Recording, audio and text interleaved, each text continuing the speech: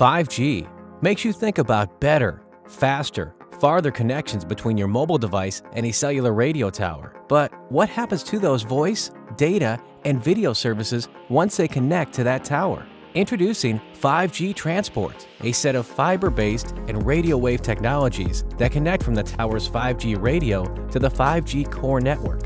And depending on the chosen 5G network architecture, they form the foundation for the front haul, mid-haul, and backhaul transport segment connections. Only within these distinct segments will other cutting-edge technologies such as time-sensitive networking, network slicing, and cloud-based routing be deployed. These technologies will support new 5G-driven use cases with vastly different requirements and applications. The future with 5G will bring high volumes of traffic with very demanding latency and bandwidth needs. 5G transport networks must be prepared to meet the strict requirements of new 5G services, with significantly increased operational performance, high availability, and superior user experience.